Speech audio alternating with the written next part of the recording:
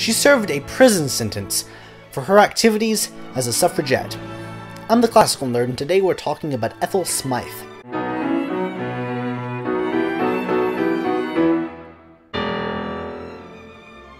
Smyth was born in London in 1858. She figured out the basics of singing rudimentary counter-melodies to songs, and took after her mother's ability at naturally being able to transpose and play by ear. Her father, a general in the army, was incredibly opposed to the idea of his daughter studying music, but she didn't care. She began studying privately at the age of 17, although she had planned to do so as early as 12. This was her first exposure to what was then modern music. She battled against her father for control of her own destiny, and only won out because she locked herself up in her room and refused to comply with any of the social norms. After winning the Battle of Wills against her father, Smyth traveled to Leipzig, where she intended to study at the conservatory there, only to become disenchanted with the place in favor of further private study, saying that the institution was merely trading on its Mendelssohnian reputation. While in Leipzig, she met many important musicians, including Clara Schumann, Pyotr Ilyich Tchaikovsky, and Johannes Brahms, the latter of which remarked, "So this is the young lady who writes sonatas and doesn't know counterpoint."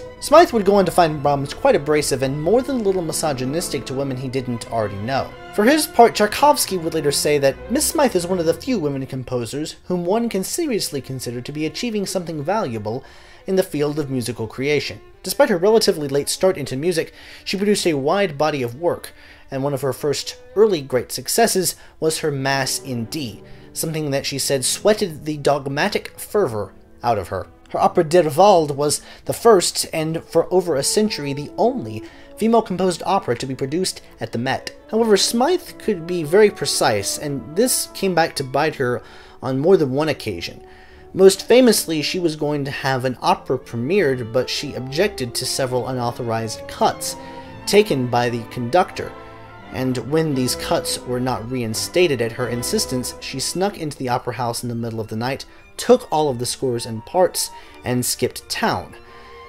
And when she changed orchestras, the eventual premiere of this opera was seriously under-rehearsed, and it wasn't nearly as good as it could have been. She was known for sneaking in amongst the orchestra musicians and slipping in revised versions of parts to performers, completely unbeknownst to the conductors, who would then become extremely confused when they would try to conduct something that they saw on their page and something completely different came out of the performers. Despite her exposure to all sorts of modern music, she held Bach and Beethoven in the highest esteem of all. Like many female composers of her age, the fact that she wrote symphonically was seen as essentially masculine, and this was often taken advantage of when critics wanted to give her a poor review. Despite being rightfully hailed as a great composer amongst many musicians of the day who knew what they were talking about, she never achieved really true fame like many of her male counterparts did.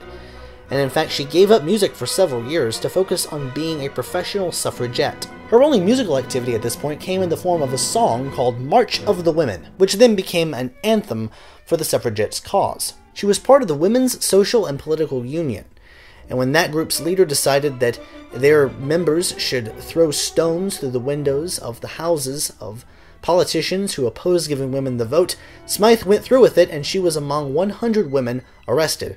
However, she stayed musically active through all this and even led a performance of the March of the Women in jail by conducting maniacally with a toothbrush. Smyth's personal life was full of torrid lesbian affairs, including unrequited feelings for Virginia Woolf and some kind of relationship for the harpsichordist Violet Gordon Woodhouse, instrumental, pardon the pun, in the modern harpsichord revival. For her part, Virginia Woolf said that Smyth reminded her of a ptarmigan. "I can't make it out," Smyth would say of her attractions, "for I am a very healthy-minded person." In fact, it's arguable that the only reason she ever threw any rocks through any windows or even became a suffragette at all was because she was in love with the leader of the Women's Social and Political Union. Either way, the organization halted its activities during World War I when Smyth went to France to work the radios. As you might imagine, Smyth made for a polarizing figure, and when she finally returned to music, she realized that she was going deaf, and she only completed a few more major works before going completely deaf. But her multitude of interests kept her creatively active and led her to the realm of literature. She was to publish 10 books, mostly autobiographical, throughout the remainder of her life. As she became known for her books, so too did interest in her music revive, albeit too late for her to actually hear any of it. Her death in 1944, at the age of 86, came after several years of illness, and pneumonia was the final culprit. Today, Smyth is hailed as equal parts talented composer and feminist icon. In all, she wrote 6 operas, a ballet, various orchestral pieces, 6 string quartets, as well as organ pieces and art songs. She also had a talent for sports, especially golf. I mean, I guess somebody has to like it. In her book, A Final Burning of Boats, etc., she wrote, "The secret to happiness is to get your angle to life as sane as the imperfections of your nature will allow."